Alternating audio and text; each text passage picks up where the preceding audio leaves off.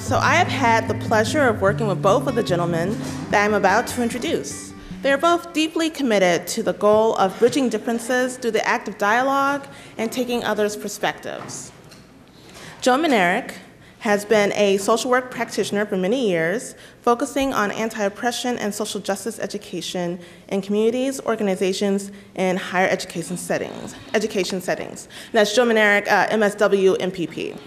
He is a coordinator for the program on Intergroup Relations Dialogue Program, which offers courses to undergraduate students here at the University of Illinois at Urbana-Champaign. These courses focus on various social identity categories, including race, disability status, socioeconomic status, class, political ideology, and resisting marginalization. He is also a social work doctoral candidate with a research focus on state-level direct lobbying policy advocacy and policy advocacy training design. He is an adjunct lecturer at UIUC's School of Social Work, teaching research methods to social work graduate and undergraduate students and policy advocacy to MSW students. Joe has also been named a Teaching Academy Fellow for Universal Design and Learning by the Center for Innovation in Teaching and Learning at University of Illinois. So now we're going to move on to Scott Bidner. Scott Bidner is a fifth-generation farmer living and working northwest of Champaign. Scott has also worked as an Ed Psych 203 facilitator, so that's the same group of courses that Joe helps coordinate. He has worked as a facilitator for that program for 12 sections of liberal, conservative, or religious diversity dialogue classes, beginning in the fall of 2010, and the program for intergroup relations, so we call that PIR. Scott brings his experience from living and working in Springfield and Washington, D.C. as an intern, while also a student at the University of Illinois. In addition to this, he served for 5 years as an intergovernmental liaison for the Office of International Activities, U.S. Environmental Protection Agency. He's traveled to Sao Paulo and Mexico City on a USG passport, and as a member of private policy and business delegations to China, Hong Kong, Germany, and the Ukraine. He enjoys policy development and has extensive experience serving as executive director of agricultural, political, media relations, and research nonprofits, and in leadership on several local boards and committees. So please give a warm round of applause for our wonderful facilitators today, Scott and Joe.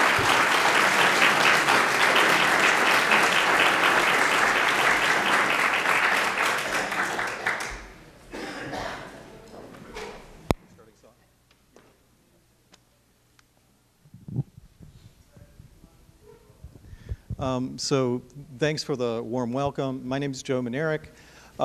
Really appreciate the opportunity to come talk with you and actually engage with you in this examination of bridging the divide. So let's see. There's a couple of things that we're going to be looking at today. And again, this is going to be much more interactive rather than a couple of us talking at folks. Our perspective is that there's a lot of wisdom in our collective knowledge about being with other human beings. It's a fundamental issue that we look at with the intergroup relations dialogue classes. And so we're going to be tapping into that wisdom today as well. So there are really two different objectives that we're shooting for today. Looking at the things that actually create division, exploring our experiences to figure out what we might learn about what pulls people apart, repels each other, and then also looking at ways where we can actually engage and the sort of tricks of the trade of engaging, especially when it gets tough. So Scott and I have our own perspectives and experiences. We're going to talk a little bit about that in this process. As a sort of introduction, there'll be an opportunity for us to take a little bit of a video clip, assuming it works, to kind of set the tone a little bit. And then we're going to be looking to you for your own experiences and insights.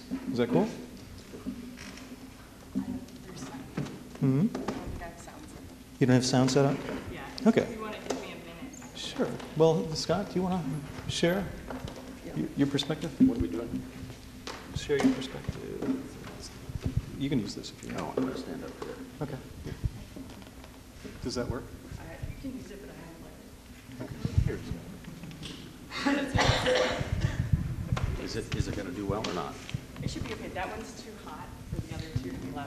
It's a weird. So if you use that one, then. Okay. Good. Well, thanks for having us here. If we were able to flip back, maybe Joe can do that, to the very first page, to the opening one that had our names on it. You'll see it says Scott Bidner and Joe Minarik. So Joe is a facilitator he's been my boss essentially he doesn't pay me very much, for about 6 years, and I've done 12 different sections of liberal, conservative, or religious diversity. So he's being, when he put my name first, he's being magnanimous. But the other reason that I'd like to have his name first is if this doesn't go well, I think he should take the majority of the blame. So, well, I'm happy to be here. So when this invitation to talk about the post-election was offered to Joe and I for a Friday Forum, he and I were working this spring on the third floor of the Education Building doing another section of Liberal Conservative Dialogue. That was a half a year ago. The phenom that was the election was just starting to gather some steam. The election was pretty standard, though. Remember all the candidates that we had? And there was still a need for dialogue then. We really were in desperate need. And then Tuesday happened, and I would posit that we are still in dire need of something called dialogue. So I have a certain level of comfort being here today. I'm a graduate of this institution. My mom and dad met here. My mom lived in the YMCA in the 50s. And Joe's office is just right upstairs over one of these flags. And so we go there each week to be trained and wisdom to be dispatched. You dispatch wisdom, you impart wisdom. That's what you do. But I'm also here with a certain level of humility. When the speaker announcements were posted this summer, I was walking to church one sunny summer morning. I had parked my pickup, and I met two friends. One had just parked his Prius, and the other parked his bicycle. And so one of them said, well, I've just seen the speakers posted. And he said, looking right at me, usually they have experts. Yet it's good to have friends. The other said, when can we get together and talk about what the Republican Party has done wrong for the last 50 years? So these are two good people that I know. So what's the point of this dialogue thing? In my past life, I would agree, by profession, I've been an advocate for agriculture nonprofits, for EPA, working with Department of Commerce, Ex-Im Bank, USAID. And in the last few years, I've hosted press conferences on our farm with a future Governor Ronner and a Republican senator. By the way, the liberal conservative dialogue classes necessarily have to have a liberal. Joe agreed to play that role. I've played the role of the other, not the other as in marginalization, but the other side. So why dialogue? Why not always advocacy and debate? Because debate and demonization don't always work. They seldom create any meaningful, lasting agreements in this country. Are the parties, politicians, and pundits, the vast conspiracy of the 3 Ps, in favor of dialogue? Almost certainly not. They measure success by victory and would likely describe dialogue either as the height of folly, the height of ignorance, or maybe the height of naivete. And maybe we're guilty of all that. I did, maybe you do too. It's an important component of liberal conservative training for students to do perspective taking. So when I was a freshman, heading home for Thanksgiving, I caught a ride with a friend of mine, and we were headed north on Lincoln Avenue, and were stopped by the train crossing on University. And as we got to that, we saw somebody coming on South Lincoln, on the north side of University, and they had pulled too far under the gate. And we watched in amazement. We're not bad people, but we couldn't help but laugh. We could see that gate coming down, and it was surely going to hit their hood. And from the gate at that point, there used to be an arm that would swing down, and it was stationed right in the middle of where your hood was. And we looked in amazement. We couldn't believe how stupid those people were. We were just flabbergasted, and we were laughing. And that gate came down, and it hit the middle of their hood, And at the same moment, it hit our hood too on the other side. So that's a good story for, we need perspective taking. Dialogue is meant to create understanding. We listen to learn. And maybe, just maybe, we find ways to advance political ideas. John Haidt, was he a colleague of yours? Yeah. He's a social psychologist at New York University. I thought he had been here for a while. Says that universities are unlike any other institutions in that they absolutely require that people challenge each other so that the truth can emerge from limited, biased, flawed individuals.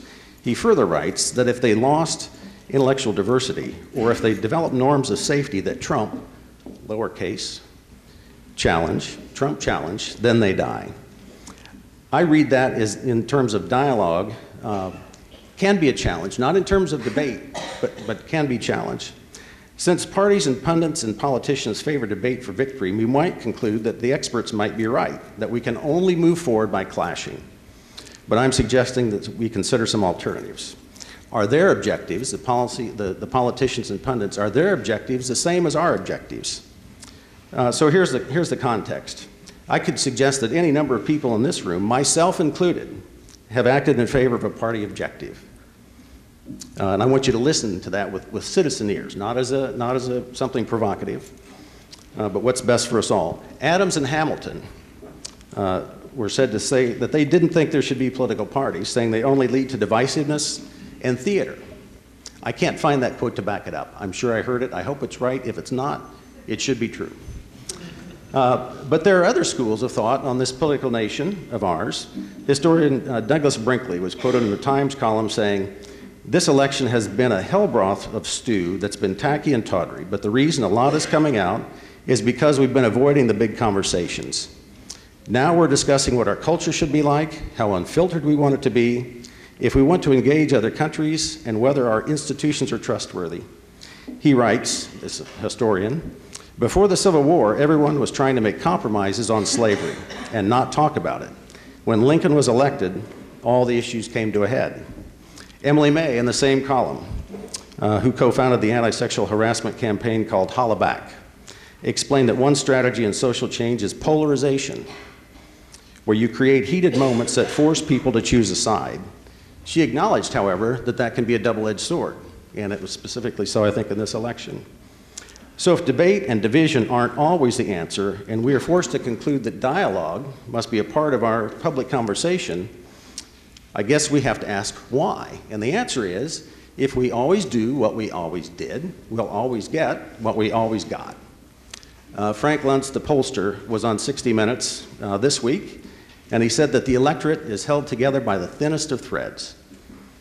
Never in his 20 years of experience has he seen such emotion, so many personal attacks, and division. He would say, I'm paraphrasing, he didn't use this word, we are doomed, doomed. I won't say that word anymore today. But let me suggest in politics it was ever thus.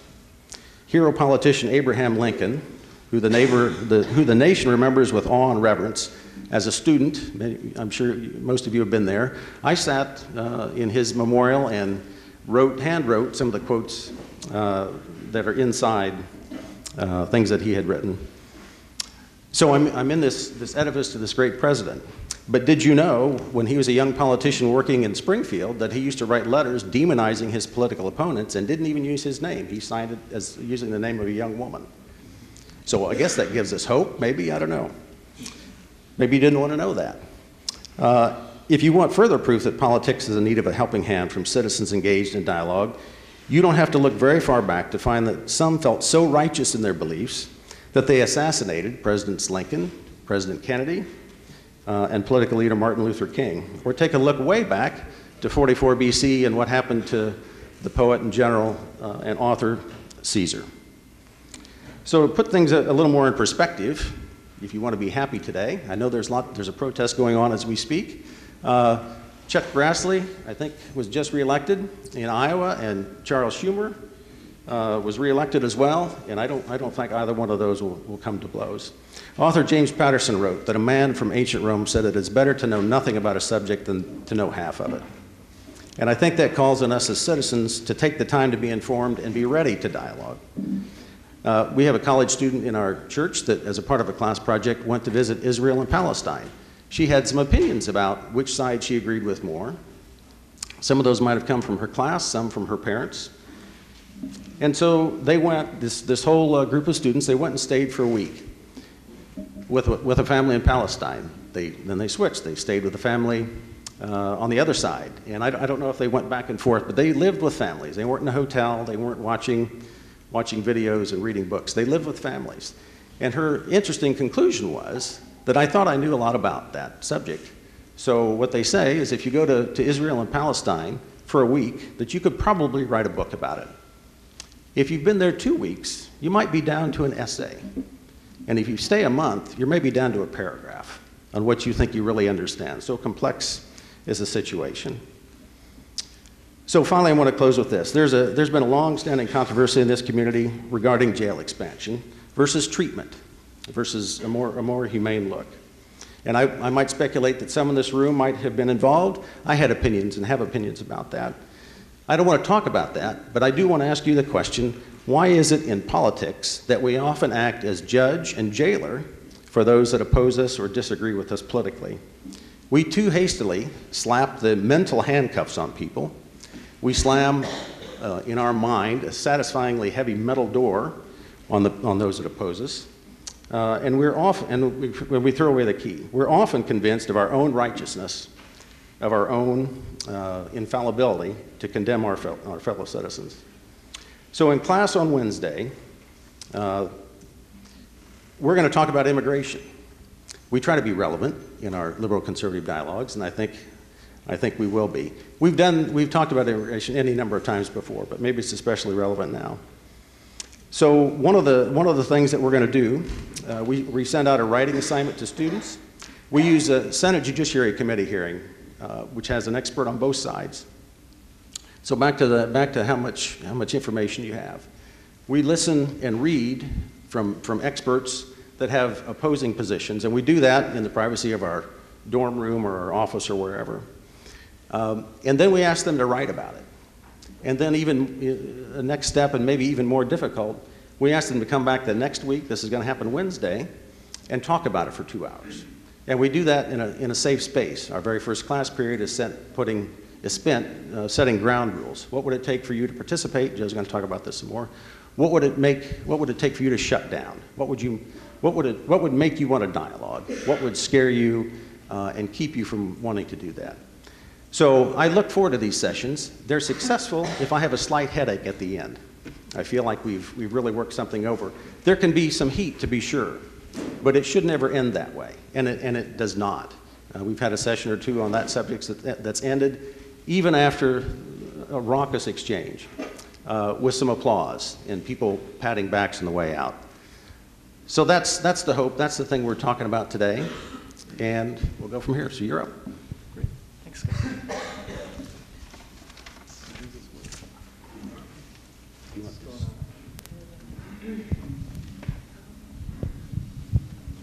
Thank you, Scott.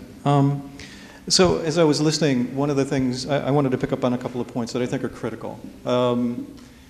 Big conversations and the imperative for us to figure out what I see as sort of the technology of being able to carry off big conversations. And what I realized as Scott was talking, we've been doing these intergroup dialogue classes on this campus beginning in 1998. University of Michigan started doing these intergroup dialogue classes for undergraduate students even before that time. Across the country, there are programs where we're inviting young people to actually look at how to have big conversations in productive, generative sort of ways.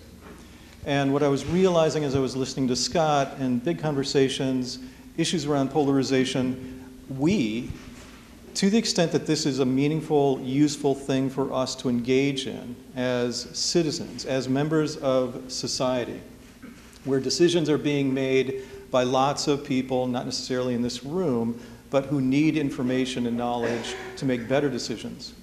I think part of our challenge is what are the technologies that we can tap into that support and empower us to have these big conversations, including with people that don't necessarily see eye to eye with us where we're coming from. And what I realize is that, and honestly this has been my experience with the Intergroup Dialogue program, year after year, semester after semester, we, in this training process that Scott talks about, we've been figuring out, how do we do this better? How do we do this more effectively? What are the things that we as sort of leaders within the space of the group or the classroom, what do we need to be doing and not doing in order to get these things off the ground week after week, semester after semester, year after year? Students, this is so part of my social work experience. You know, I need to believe in and have faith in my fellow human being. I need to believe that people are motivated to be better and to create a better society. I'm not going to allow that belief to be shaken easily. It comes close sometimes. You know, when I see and hear some of the stuff that goes on in a society like this one or in our communities, and I'm still going to hold on. I still need to believe in the capacity of each of us to be better human beings tomorrow than we are today. I hold this out for us as facilitators of these intergroup dialogue classes. I hold it out for each of us in this room, certainly of our students. And I think holding our expectations higher is part of the imperative. What do we believe is possible? But again, having a belief needs to be supported by those sorts of things. And this is where I was coming back to what Scott was saying. Technology. What are the tricks that we can count on, or we might be able to rely upon, that are actually going to facilitate what we're talking about in terms of these objectives, you know, figuring out the things that get in the way of connecting with other human beings, especially those who don't think, believe, have similar experiences as we do. What are the things that we have discovered that actually support us moving from point A to point B in this process of sustained generative engagement? And polarization is a big deal. It's something that we need to keep in mind continuously, of the things that we do that I think fit this first category of those mechanisms of division. So what we initially were going to do was look at this Stephen Colbert clip, but I think I'd like to kind of move forward. I don't know that we necessarily need that. Let me just share one of the things that I think is really exciting about the intergroup relations work and the discoveries that we're doing. Scott's mentioned this thing about perspective taking. In the empirical literature and in our practice of working with students around intergroup relations, where we're bringing students together to have big conversations about race, about policies like affirmative action, sexual orientation, disability status, abortion, we've kind of discovered about 6 key learning objectives that are really sort of both knowledge, but really, actually, much more so skill sets. Scott mentioned perspective taking. We've gone beyond kind of just saying, oh, you need to be empathetic. Perspective taking, from my orientation, kind of captures 3 different dimensions, one of which is, how successful am I, how accurate am I at being able to kind of anticipate what somebody else is thinking in relation to X? Relatively accurate or off the mark? That's a big deal. Second dimension, how accurate might I be at figuring out what they're probably feeling in relation to X, whatever that X is. It could be a policy, it could be an event, it could be an experience. The third has to do with sort of perceptual cues. Am I kind of able to figure out what they're picking up on that leads them to think, feel, etc. in relation to X? And what we've discovered in the intergroup dialogue program is that helping students really develop high-end skills around perspective taking, kind of being able to accurately guess what other people are saying and where they're coming from, what they're thinking, what they're feeling, what they're picking up on, is a big deal. This is also one of the key features of prejudice reduction from the prejudice reduction literature, perspective taking. Now notice again what gets in the way of perspective taking on a general level. To the extent that you've been able to not be with people like that, whatever that is, to whatever extent you've been able to get away with living in a de facto segregated space, you're probably not going to be in a position to even hear people, let alone be able to do the high-end perspective taking and the complexity, sort of embrace the complexity of multiple folks over there thinking about X, looking at X, feeling about X. So de facto segregation is one of the first things that is going to get in the way and maintain the divide. So who you hang out with and who you don't. We're creating spaces where students can come together. They're already somewhat, some of them, many of them, are motivated for this diversity thing. They're saying the campus is a space where we can engage with diversity. I want to know how to do that. So, you know, we're already sort of moving those spaces, and we invite people from various backgrounds, perspectives, social identities in every class. And we specifically use those people, their stories, their thoughts and experiences as an opportunity to develop perspective taking. They're in the same room for 2 hours a day for 7 weeks. I mean, 2 hours a week for 7 weeks. This is an opportunity for us to ask them to tell stories and figure out whether or not people are able to hear those stories deeply. So one of the things that we want to do is look at your own experiences, engaging with people from different, divergent perspectives on issues of importance to you, and the things that have gotten in the way of you being able to hang in there. And for example, come to a place of like rich, robust perspective taking. So what we want you to do right now is turn to a human. Find somebody around you. Go ahead, do that now. Pair up.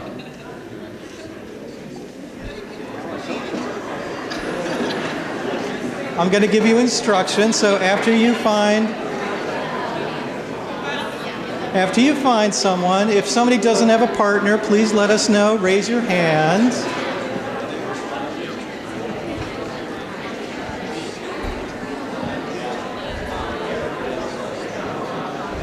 That is the... Okay, so here's what I want you to do. Hang on, folks. These are instructions. And by the way, this is what we typically do on the first class for the liberal conservative political ideology dialogue. Talk about a time when you tried to engage in an important discussion that's related to politics with another human being, and it fell apart. It flatlined, blew up, whatever that was. So one person gets to talk while the other person gets to listen. And the person who's listening, just kind of take in the story, okay? We'll give you a chance to switch so that everybody gets a chance to tell a story. Is that cool? After you tell stories, then we'll find out sort of people's experiences and try to notice, again, mechanisms that kind of undermine staying in there and hanging in there, bridging that divide. Is that cool? So the person who gets to go first. Oh, let's see. Person who's been in Champaign, Urbana, and its area the longest. You get to go first. Is that privileging? Yes, it is. So you'll get about a minute and a half. Person number one, begin.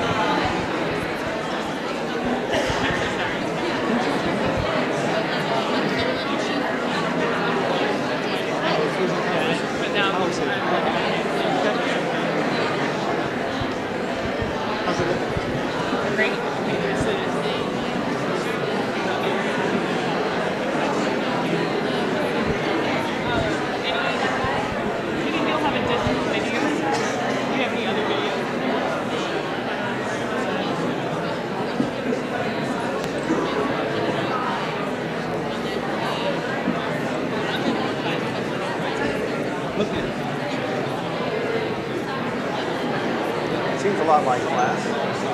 Yeah, good. So when we start asking people for their thoughts and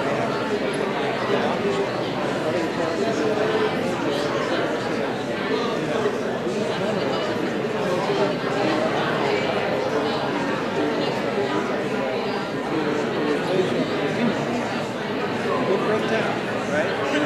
Well, let's get to those patterns. That's my concern. That's time. Okay, person number one, finish up your story and switch to person number two. talk about a time when you tried to have an engaged conversation and it fell apart.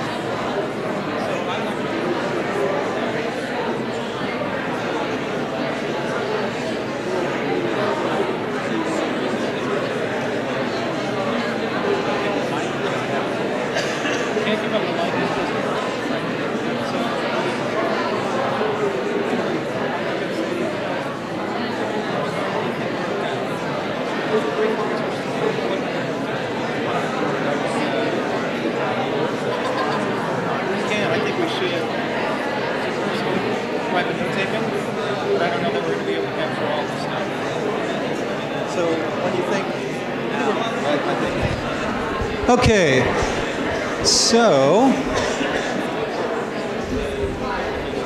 now finish up your stories. And so we don't have a portable microphone, which is a bummer. But what I'd like to do is have somebody talk, share really briefly the story, your experience, and what do you think broke down? And I'm going to, please. Oh, can I ask a question? If you want a story, I just want a question when we get to that. We'll have a chance to do question-y stuff, yeah, but... Oh, can I sit down? May as well. Just come up with this a little for the thing. May I? Thank you. Thank you very much for your talk. I very much appreciate what you've done on campus previously. I love your take on things.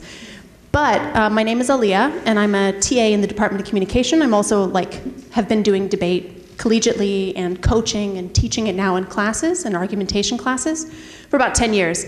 So my identity is deeply rooted in debate. And what I'm wondering is what you define debate as, because that's pretty hazy here, and what you define as deliberation, because what I'm hearing is bad debate and not good debate, which I think that there are both exist. And I'd like to offer, my question is, how is advocacy different than debate? Because I would say presidential debate is a misnomer. I don't think that is, yeah. Shall we answer this, or do you want to continue with your exercise and write this question down? Really briefly, I think we'll just respond to it. Is that cool? So debate is typically very, very structured. You have pro and con. You have pretty much dichotomized, polarized sort of positions on an issue. Some people don't even have to necessarily believe the position that they're assigned to defend and argue for in that sort of exercise. We're really looking at sort of a dialogue, which is, as we define it in our classrooms, and what we encourage students to recognize is that there's an opportunity to not necessarily pursue winning of the exchange, but actually promote collaborative sense-making and understanding. So the dialogue stuff that we do is really this opportunity for people to not necessarily have fully formed arguments and perspectives, because quite frankly, when you're asking people to talk about stuff they've never really thought about before, and we need their stories and perspectives as information and aspects of society and living, sometimes we're going to get fragments. And so part of our challenge is to create a space where people's fragments and even stuff, just thinking out loud is given permission to breathe and be wrestled with collaboratively, not in terms of who's going to win and who's going to lose, but this is really an opportunity to promote deeper understanding of the complexity that Scott has talked about. So it really is a different orientation. We'll talk about resources that you can use to get an even better understanding of this thing called dialogue that we use. But Deborah Flick, Dialogue, the Understanding Process, is one of the books that we recommend to students, and we require them to read this stuff first, to notice the differences between debate, dialogue, and discussion. I also want to say I love debate, and there's a place for debate. Debate also encourages people to investigate and think really hard about the stuff, whatever the stuff is, whatever the issue is that's been assigned or that's going to be the topic of focus. So I like that, and I tell people, wouldn't it be cool if everybody came to a dialogue class where the ambition, the aim is to promote deliberative sense-making and, you know, like wrestle with each other collaboratively as colleagues, and people that did the same amount of preparation and homework that they would do if this was a debate. Spend a week thinking about, finding evidence, putting together your perspective, right? And come prepared that way with that much thought and consideration. And again, I think that's also one of the avenues to move toward wrestling with the complexity of these issues that we're talking about. So, great question, and I appreciate the clarification. And it is. And very briefly, I didn't mean to imply it was either or, certainly not. When I invited the future governor to our Farm for Press conference, I did not have dialogue in mind. And dialogue isn't what happened when that was going on. What we say to students, and I love covering FLIC because it isn't an either or, but it's a really important part of our political process, particularly if we only look at it from the debate side. So we like to say the whole judicial system is based on debate. We need some hard answers to things. We don't want engineers having a dialogue about how strong the concrete should be in a bridge. I want the bridge to stand up. That can be black and white. But the complexity that Joe's talked about again and again, in things political, call for dialogue often if we're to move forward. And Joe and I both know where C-SPAN is on our television dials, and we watch stuff like that and enjoy a lot of that stuff. So it's not an either or. So let's hear stories. Some brave, again, make your story kind of a synopsis. Is that I'm blind, by the way, so if you're raising your hand, raise it and wave it wildly, and I'll see you. Do we see anybody, Scott? Not a soul? Yes. Hi. So we actually had a very interesting conversation because, well, both of us have had, I guess, the privilege of not having to have, in recent memory, having had conversations with someone who had opposite views of us. We have had people who have had very different, where it's been one person had a more leftist view and one person a more centrist view. Great. So I offered up the example of a conversation that I had with my mother recently regarding the election, of course. So we're both pretty similar on a lot of platforms, except that she might consider my views a little bit more leftist. I might consider hers a little bit more conservative. And so when we got to have this conversation, it was a lot of wanting to navigate that relationship between knowing someone as intimately, and that might vary with degrees depending on who you're talking to. But there's this level of like comfortability there that you don't want to disrupt, and we found that that's a factor that comes into these engagements, right? You know, how willing are we to navigate this discomfort that comes in between one or both people? And that's where, at least in my experience, I found that the conversation derailed. Awesome. Because we were unwilling to push each other and seemingly hurt each other, but at the same time, how much of that would be detrimental? So when we engage with people who don't see things with us eye to eye, you know, there is this risk of we're going to actually increase discomfort. And you're saying in some ways that's the kind of risk that will perturb the relationship. And so you might actually say I'd prefer the relationship versus the risking of the relationship. Is that accurate? Yeah, that's what happened in this conversation. Perfect, perfect. What else? What other stories do people have? Well, you are all quite talkative. Something happened. I was in a text argument with my son today. Oh. Text argument with your son. Yeah, I was in a text argument. I think that the barriers to good communication and the things that hindered our engagement was the technology itself. Technology as a barrier to good communication. Emotions running high. Emotions running high. There was a lot of simplistic language and accusations. Simplistic language, Itself, accusations. communication. Okay. And I would say that having distance and not as much face time and time together actually impeded that, so we didn't have a trust base. So physical distance, right? Even lack of the amount of time. Because again, I start thinking about the interactions people have and how we navigate communications. We pick up small cues to figure out, you know, is somebody on board? Are they nodding, right? Does that make sense? So we have to use these things continuously as feedback. And you're suggesting an email exchange or text exchange really can set us up for not being able to read the complexity of communication. Cool. Other examples? Yeah. I'll try and project. I was just speaking with Stephen, who I just met, and was talking about recollection in line with this from 8 years ago when candidate Obama was running. Members of my extended family who are more conservative than I am used to like to send out email blasts with really incendiary stories and unconfirmed reports.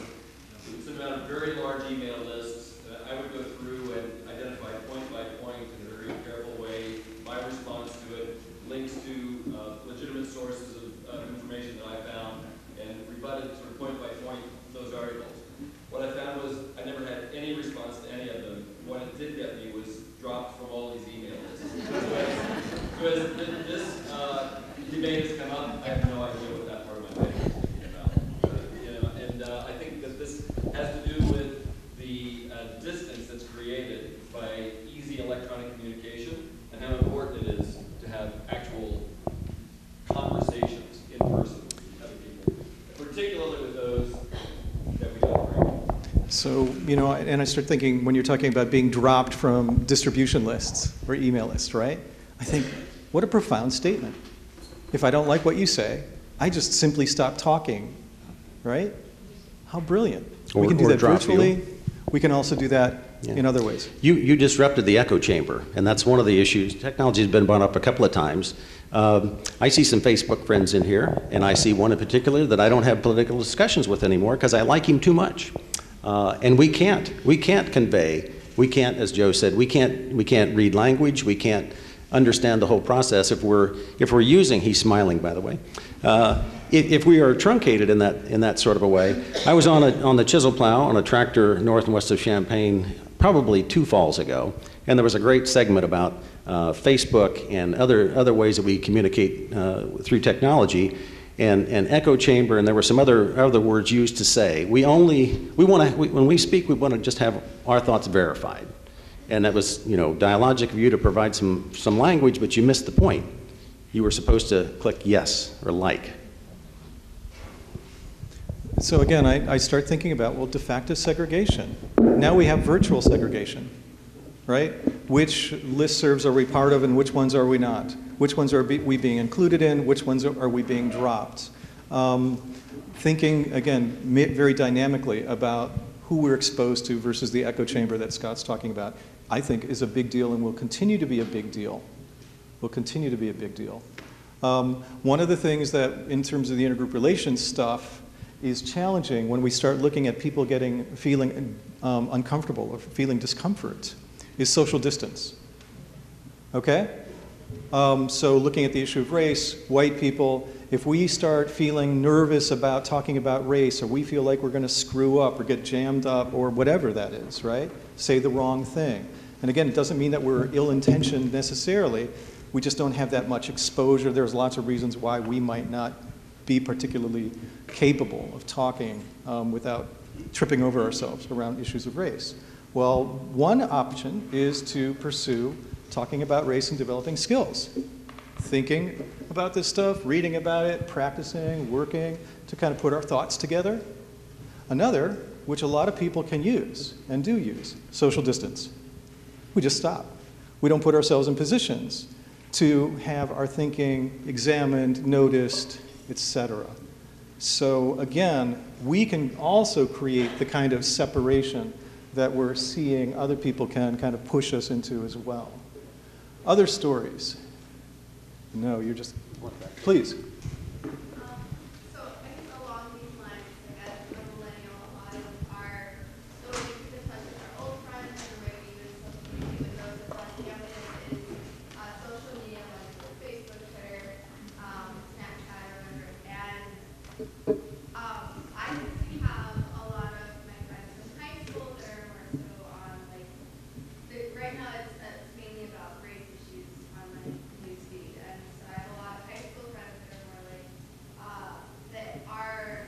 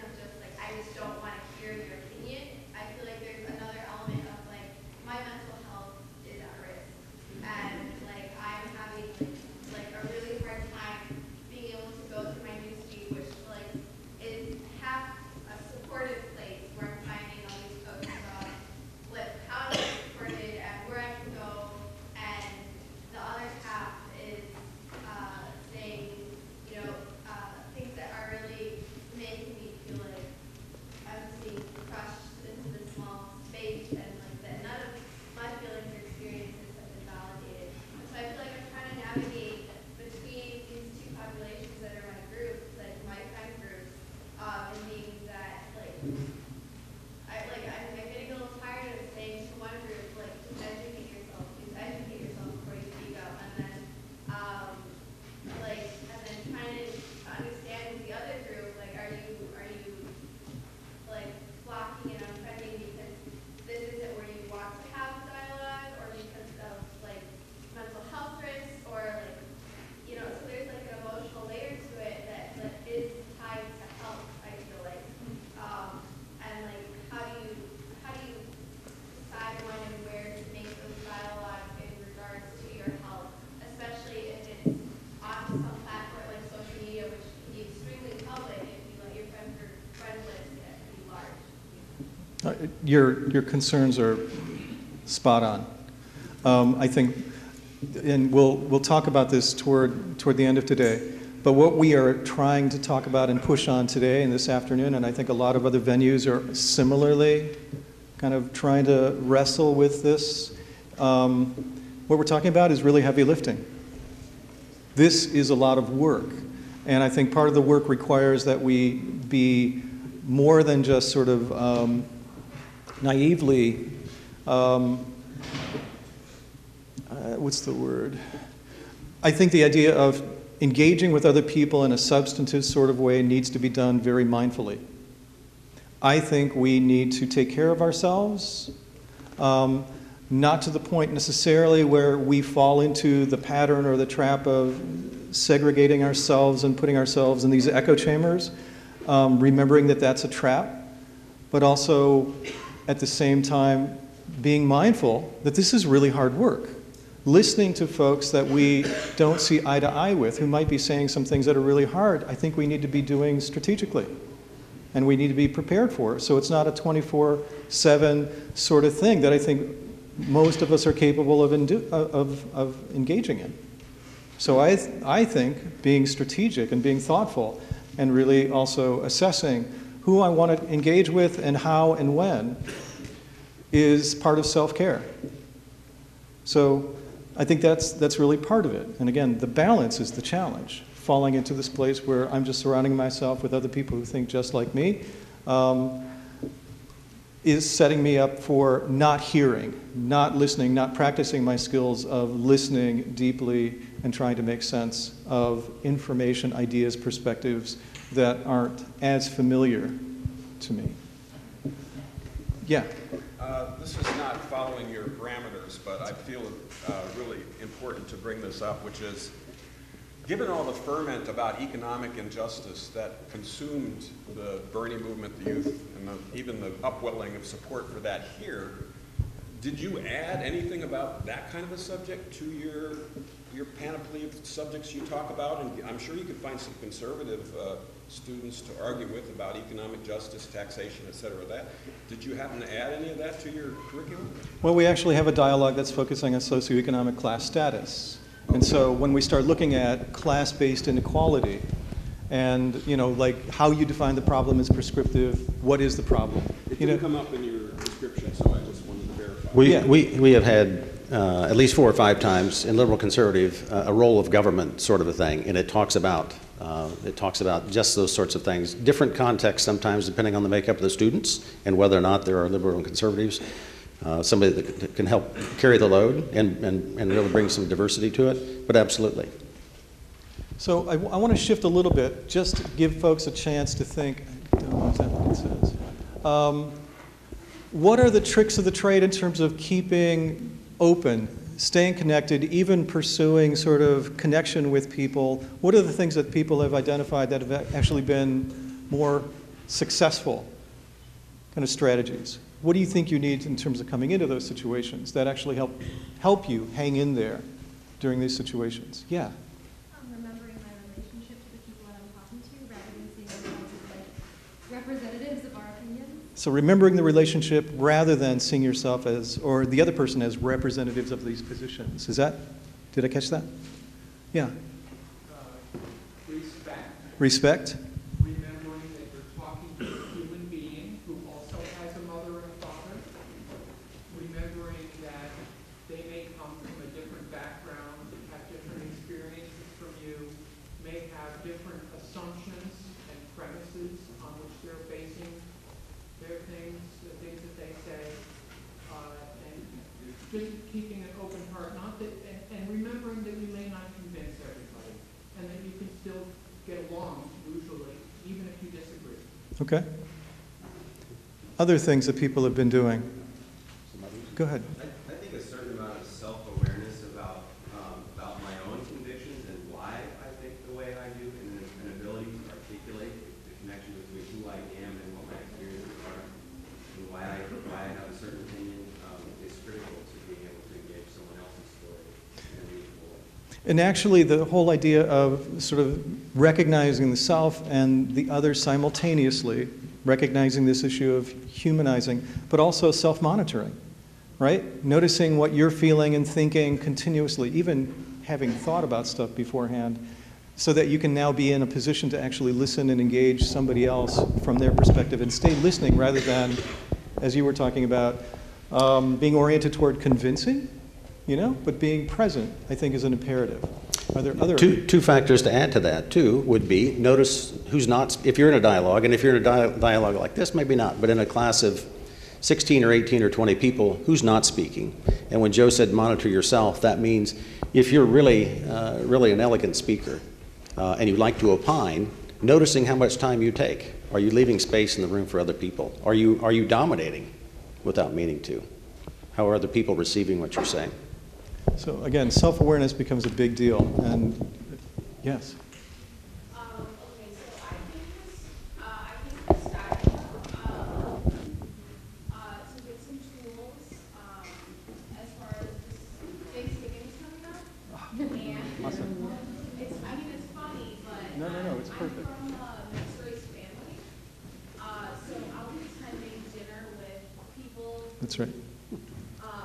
Necessarily disagree with me, and in my opinion, have a pretty diminished my existence just from Yes. things that I've heard. And it's, I wonder what tools you can give to someone because Okay. with family, it's important to be able to discuss and deliberate these things in like a way that, you love these people, these are your family, but I mean, No, you're again, great question. I think part of the challenge is, first, I need to believe in the humanity of everyone else around me. I need to reaffirm that and remind myself that everybody's human, everybody's has parents and, et cetera. I also realize, talking with family members for years and years and years, where the topic, for example, of me, this white guy at the university talking about race and race relations and anti-racism wasn't the most welcome topic, especially during, Thanksgiving, if you will, and those kinds of events. I've had to be strategic. I've had to figure out, there are some people who aren't in a place where they're really going to come here and try to figure out the tricks of the trade of dialogue. I need to figure out who those folks are, because those are probably the people that if I try to engage in this humanizing way to bridge the divide, they're not interested in hearing or listening or learning or collaborative sense making. Okay, so I read those. I don't diminish their humanity. I just know that they're not in a place for what I'm interested in doing at this moment. What I've also realized is that young people, nieces and nephews in my case, are typically ones that are more open, have been exposed to more things, so there's probably some generational stuff going on. I've chosen to think, well, if I engage in a relationship with my nephew, from the time he's in the 6th grade to the time he's now a sophomore in college, and develop a relationship with him, be patient, listen to what he's saying and how it might reflect some stuff that maybe parents, maybe grandparents or grandfather, has been saying for years and years and years at family gatherings, and put all that into context to remember his humanity when he says something a little bit weird. That helps me stay in that relationship. Even though it's kind of uncomfortable for me to hear this, but what I've also realized is putting 6 or 8 years of investment in the relationship has created a foundation for, in this case, my nephew and I, to really talk about things in a much deeper way than I can talk about these sorts of things with other people. So I've realized that the investment is a big deal, but I also chose to be very strategic about it. By the time Thanksgiving usually rolls around, our students have been practicing dialogue through exercises and readings and writings and that sort of thing for about 5 weeks. So we purposely send them home into some of those situations. We really do. That's the assignment. Armed, not in a peaceful sort of way, armed, with some of those tools. One of the things, as Joe was talking, made me think of it. We have an exercise that we do in class called Racist Uncle Joe. Joe's not racist, but maybe Joe wrote the exercise. I'm not sure. We just picked that name. And so when you go back to Thanksgiving, the way that you posed the question, it would have been a dialogue among equals. Well, is it equal if grandmother or granddad is talking to the grandchild? Is it equal if a parent is, you get the point. The answer is no, and so Joe likes complexity. We further complicate by saying, well, if this happened, these are ways that you could approach it. But the further complexity comes that if racist Uncle Joe is paying for your college education, then what can you say? Can you take a risk? Will you take a risk? Should you take a risk? Is it important? What's the subject? Are you maybe helping him save face in some cases? So lots of ways, but that's a really relevant question because our students are going to go home with an assignment to have a conversation over Thanksgiving. So this also begs the question, how do we build capacity to doing things like this? And so again, in the context of this structured learning experience, the dialogue classes, we have these assignments where we say, okay, we just had a discussion about X. Now go out and find 2 other human beings to have the same discussion, use this question, find out what they think. So with affirmative action, which is one of the policies that we're looking at this coming week, I say, okay, again, let's rehumanize everybody. Everybody has an opinion about that thing. What's your opinion before you read any of the assigned readings? What's your opinion about affirmative action? Now talk to 2 other people. What's their perspective on affirmative action? Now read the materials and think, how is this affecting your own thinking about affirmative action? What I realized when we were working with white students specifically around race issues is that they were going back to families where they were getting a lot of pushback. And so what I realized is, kind of by happenstance in some ways, we needed to inoculate them. We needed to help them prepare for the pushback that they're probably going to get, but not in the demonizing way, right? It's not like seeing those people back home are all goofy. It's really, no, they're not being exposed and hearing and wrestling with the same stuff you are. They got other things going on. So it doesn't make them bad people. It just means that some of your ideas are going to be seen as really weird and strange. So how can you build capacity? And again, I see it as helping students inoculate themselves so that they can wrestle with things and stay in there without feeling crushed or marginalized, et cetera. And again, I go back to being strategic. For some people, I can engage in much more so with some of these ideas. And I've listened long enough to figure out what are their hot button topics that aren't going to work, and which ones is there more sort of latitude. And again, I've found that nieces and nephews and younger cohorts are typically much more open for various reasons, including exposure to social media, to wrestling with more of the complexity. You're not necessarily going to come, and my aim is not necessarily to make them come to my point of view. My aim is to invite more complexity, more richness of thinking around these topics, because here's just like with our students in classes. We have 7 sessions, 2 hours a week, where we're going to engage this stuff.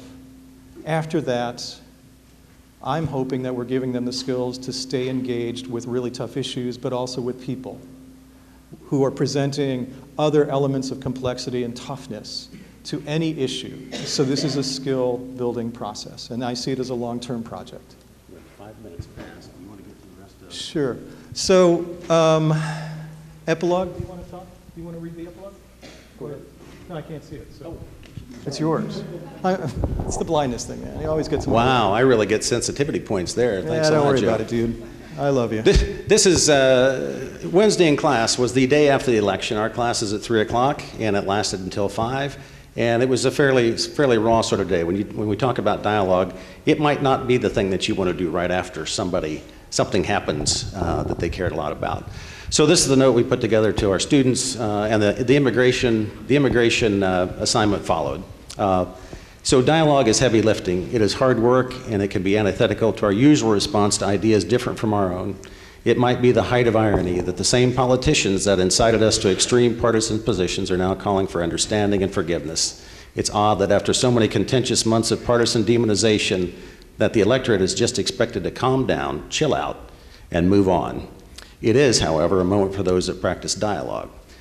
So even though I had a headache on Wednesday, I went back with renewed commitment the next morning to send out the assignment, because this is tough stuff, but it's also an opportunity. And we really think all the folks that practice dialogue under Joe's leadership that this is an important thing. The last thing that I want to suggest, we have some handouts that you can take on the way out. I'll put them over on the piano. I think that's a piano over there, right? These are actually really decent things that came from whatsessential.org that's focusing on kind of basic elements and attributes of dialogue. It's pretty cool. Very simple, straightforward, accessible language. So they can be guides for us to figure out how to get this stuff off the ground and stay engaged. But it's also something that we can pass out to other people. And you know, when I start thinking about people and where they are in terms of engaging, I might hand somebody something like this and get their read. You know, what do you think about this? Does this sound interesting? If they say, yeah, that sounds kind of cool. I've been wondering how to do this with people like you. That's a signal to me, right? That they might be interested. And so if I've read it before, I can say, well, you know, this is some of the stuff that we can do. Look at every opportunity. And I'm also saying, even with people who we think we agree with, look at every opportunity when we engage with other people as an opportunity to listen deeply. To not just assume that because, for example, people are coming to the same conclusion we are, that they have a tight, coherent story and a way of making sense of that issue. This is strong sense critical thinking, another thing that we push for in the intergroup dialogue classes. Everybody has room to grow, especially people around us. Ask and invite other people to ask us hard questions. Don't take even anything we're saying for granted. That really helps me think more deeply and clearly about stuff. So the question about dialogue versus debate that came up earlier is wonderful, because it invites me to think and pull in more stuff to make things transparent and clear for myself and for other people. So these are wonderful, I think, resources that people can tap into for next steps. The Deborah Flick thing is, again, one of the things that we assign in class. So that said, really appreciate folks' time and willingness to stick with us this afternoon, go over time. I'm also, the last thing that I'll say, let's not forget anyone. The people that we typically don't talk to are probably the ones that, if we're not talking to them, working with them, engaging with them, who is, who has. So there are people that we've forgotten. And I think, you know, where there's a void, what happens? So I think these skills and what we're talking about in terms of bridging divides, making connections and sustained connections and relationship over time is an imperative, not just between now and the next presidential election cycle, but probably for the next decades to come. Scott, anything else? Thank you so much.